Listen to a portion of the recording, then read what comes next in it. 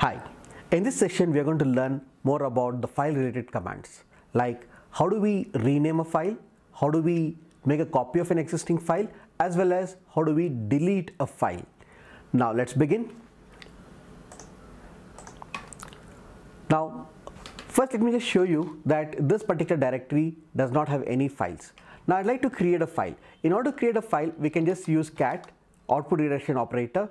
Let me just say the file name is source.txt. Right? You can add in some contents in that, telling that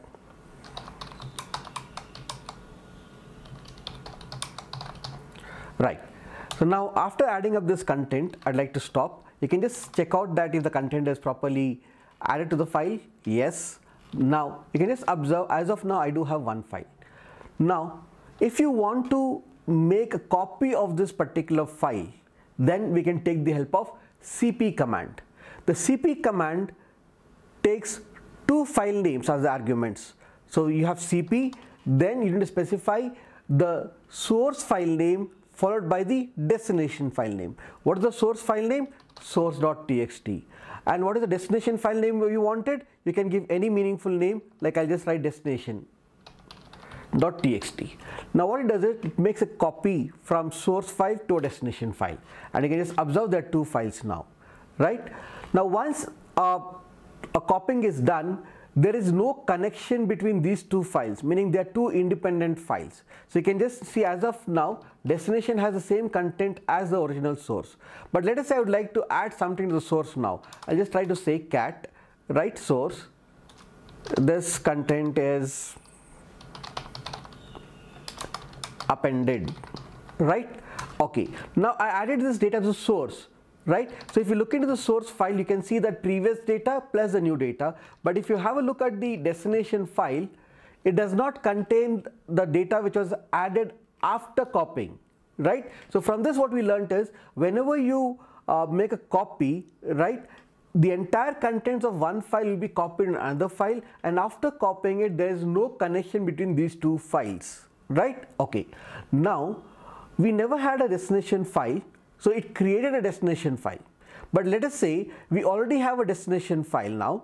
Now I'd like to again run this cp command, right? So I'll just write source destination. What do you think?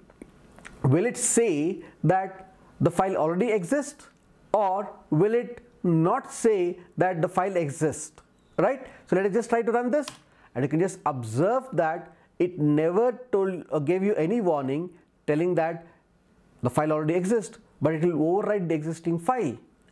We have seen that whenever you copy from a source destination, if the file exists, it's going to overwrite the file. But I never want to overwrite if the file already exists, right? At least it should prompt me telling that the destination file already exists.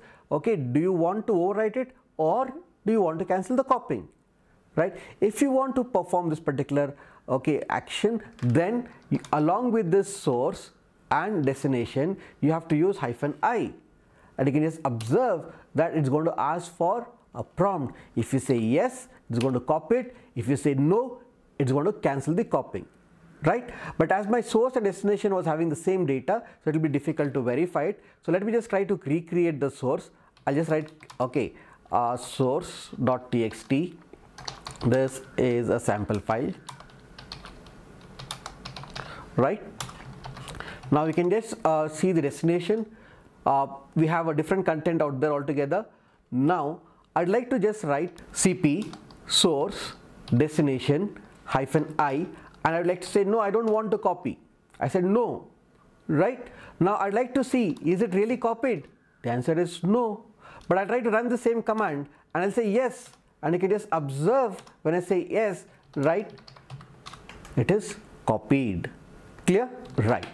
Now the next thing what I'd like to do out here is, we would like to copy into a file with a -i option, right, where destination file is not existing. Like for example, source new file.txt. Remember, there is nothing called as new file.txt. I'm giving the -i. Since the new file is not existing, so it will not ask me that if the file already exists, because it is not existing. Okay, only if the file exists it will prompt, otherwise it will not prompt. Fine? Okay, fine. Now the next thing is, we don't want to make a copy of the file, we want to rename the file, right?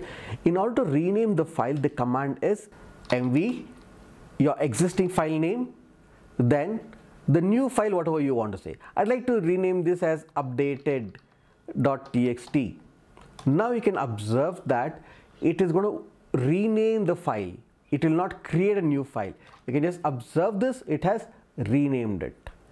So we just learned how do we copy a file and how do we rename a file. Now let us say you want to remove a file. In order to remove a file, we have a command rm file name. You can just say update.txt and you can just see that the file is deleted. But did it prompt? No. If you want to prompt letting that, okay, that you are trying to delete this particular file, are you sure about it, right?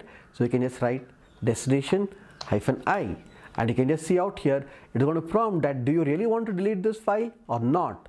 Accidentally you have done this, you can say no, but if you really want to delete it, you can just say yes. So as of now I'm saying no. You can just observe the file is not deleted. I'm running the same command, I'll say yes, and you can just observe that the file is deleted, right? We learned how to copy, how to rename, and how to delete a file. Now the next thing is, assume that I don't want to make a copy of an entire folder, or also called as a directory, right? Now a folder can contain multiple files. Okay, so in Windows we could just write, or even UI on Linux, you can just copy the folder, paste it, and then you can, if you want, you can rename it, right? How do we do the same thing through the command prompt? First let me create a directory and let me just try to say that this is C programs or something what I have it here, right? So inside this C program I'd like to add some files out here. Remember I'm in C program here, okay, and then I'd like to add some files out here. So I'd like to write cat greater than first.c. I'd like to say that hash include hello world,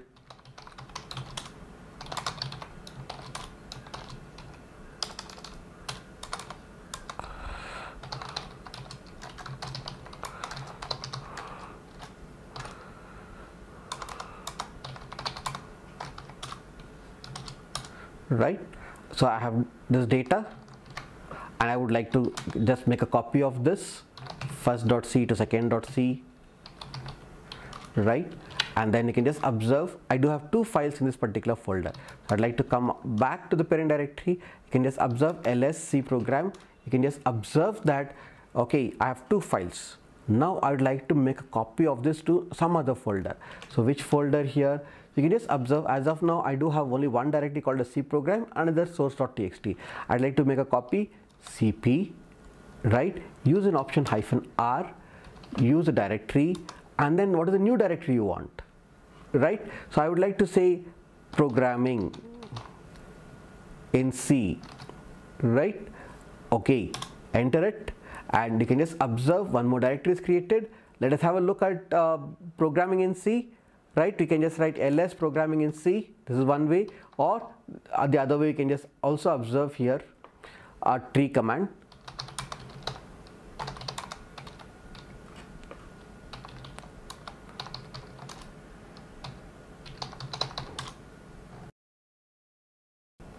Right, tree command is installed. We can just write tree command here. You can just observe we had a folder with two files, the same thing, and another new folder with two files. If you want to delete a directory, if it is empty, rmdir will do the job. But if it is not an empty directory, like for example, we can just see here that we have C program as one directory which contains some files, right? rmdir followed by C program will fail. So you can just write rm -r, you can specify the directory name. So you can just observe it's going to delete the entire directory. You can just observe that entire folder and the contents of that are deleted. The same if you want to delete the programming in C also, you can just write, remember this rm is without any options, is only used to delete a file, right? But if you want to delete a directory and its contents, right, so we have to use rm space -r. Clear? Right. So we learned how do we make a copy of the file, we learned how do we rename a file, we also learned how do we delete a file as well as delete a folder which is empty as well as a non-empty folder. Fine. Thank you.